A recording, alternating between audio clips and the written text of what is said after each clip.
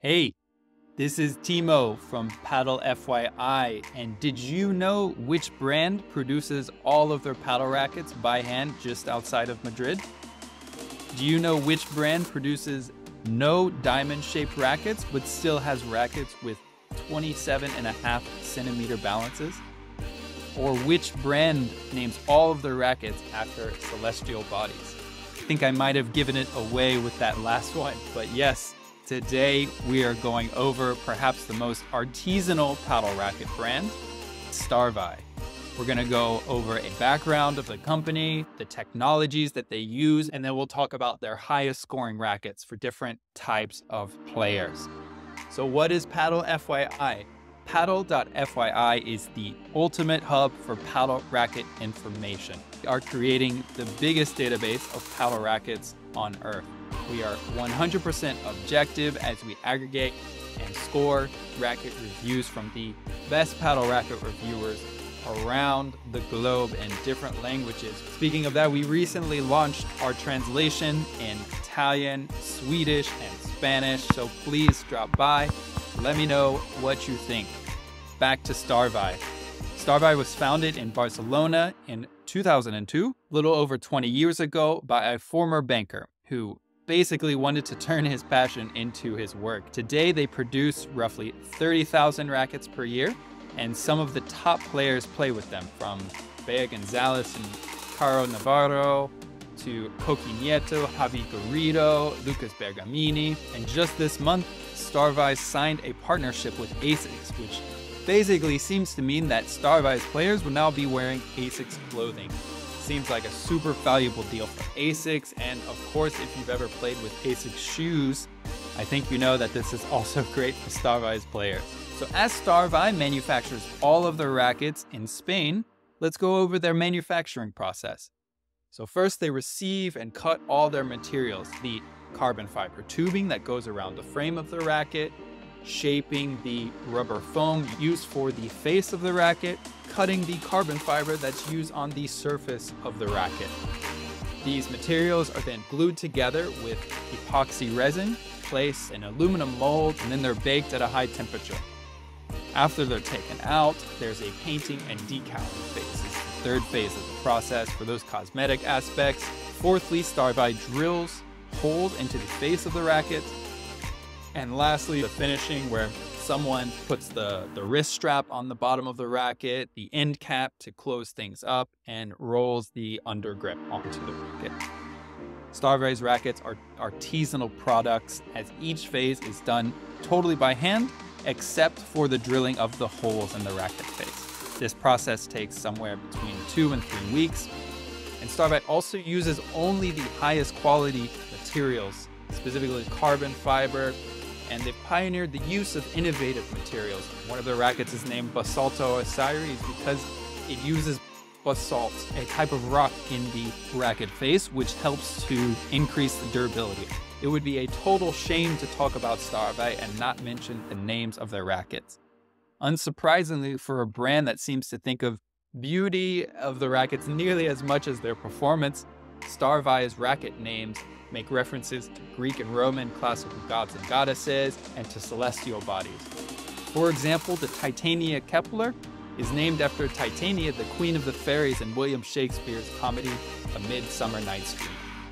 Titania was also the name then given to the largest of Uranus's moons. And then the Kepler portion of that name was the German astronomer and philosopher Johannes Kepler. The Eris, for example, of Astrum Eris refers to the Greek goddess of strife and discord. It's also a celestial body in our solar system.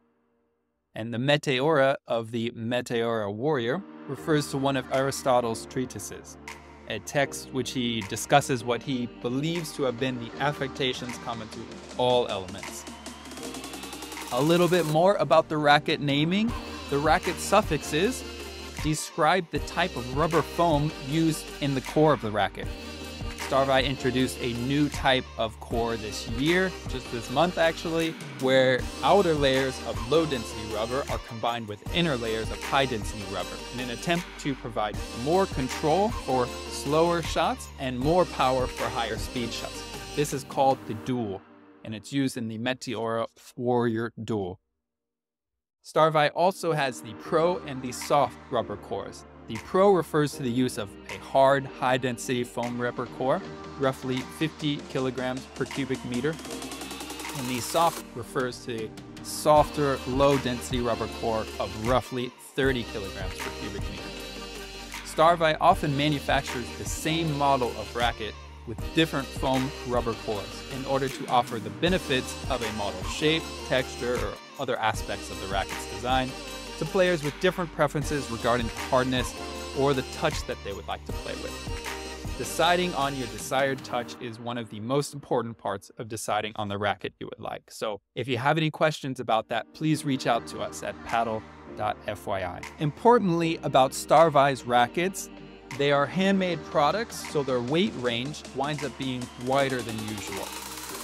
While normally brands have a weight band of about 15 grams, Starvie rackets normally weigh somewhere in between 350 and 385 grams, so 35-gram weight band. And some of our reviewers mentioned that they received heavier rackets than expected, which can strongly affect maneuverability. They also spoke to pain that resulted in their arm after playing a few games with the rackets because of this higher weight band. This is certainly one consideration when evaluating a company with such an artisanal racket manufacturing process. About Starvie's racket shapes, they only make round and teardrop racket shapes. As we mentioned in the introduction, they produce no diamond-shaped rackets, but this doesn't mean their lineup lack powerful high-balance rackets.